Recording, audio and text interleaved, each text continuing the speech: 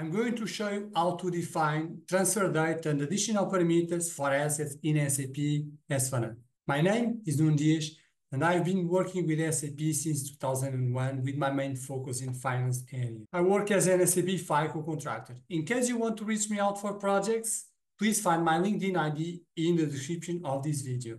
If you are just now reaching to this channel, its name is SAP at a Glance, and the aim is to share SAP knowledge. Here, in this channel, we are doing a full life cycle implementation based in finance and controlling. So please subscribe this channel to receive fresh new videos on a weekly basis. Currently, I'm building a document that will become a PDF called How to Navigate in SAP at a Glance YouTube channel. If you are interested to receive this PDF once it's ready, please get in touch with my LinkedIn, connect with my LinkedIn, and leave me the message, I want the SAP at a Glance PDF. And of course, your email address. In this video, we are going to see how to define the settings for company codes and ledgers that are relevant for asset accounting. We are almost reaching to the end of our configuration for asset accounting. And now, without any further ado, let's start and let's go to the system. Transaction code orphan. So basically, we need to go to asset accounting, asset data transfer, and then we are going to choose the option define transfer date and additional parameters.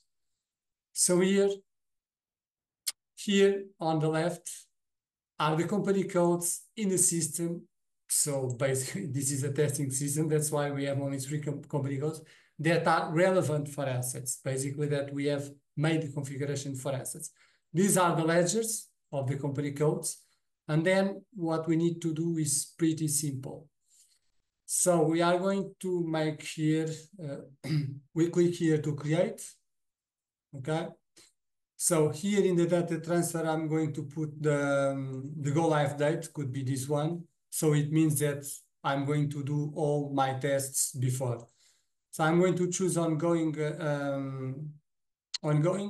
and other tests, other postings allowed, and then is net posting.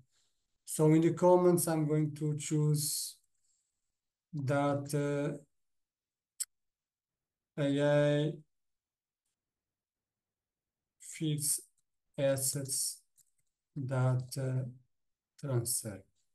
So if you are enjoying this video as me doing for you, please make a like to us.